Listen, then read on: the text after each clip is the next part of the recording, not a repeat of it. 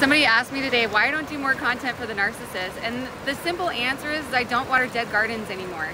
The narcissist has chosen their path time and time and time again. And even in the healing process, look what's happening. The focus is going on the narcissist who doesn't give a fuck about their healing, hasn't done anything about it, and we could be redirecting our energy towards those who actually want to heal.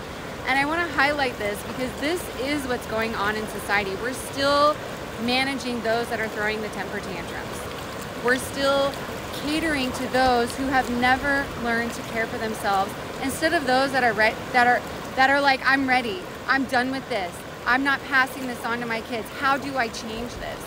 Right? Instead of wondering how do we reach the narcissist who's really far gone, let's turn our energy into how can we reach those ready to save themselves, ready to heal, ready to make a difference. That's what I'm here for. I ain't watering no dead garden anymore.